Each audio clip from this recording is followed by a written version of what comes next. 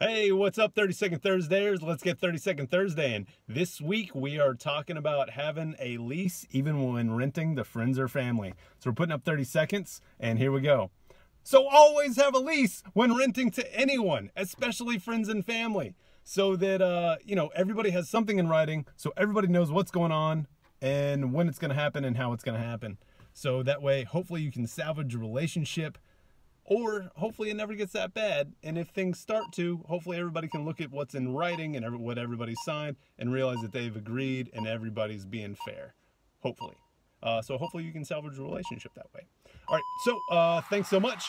Have a great week. If you have questions, comments, smart remarks, feel free to reach out, and I will talk to you soon. Have a great week.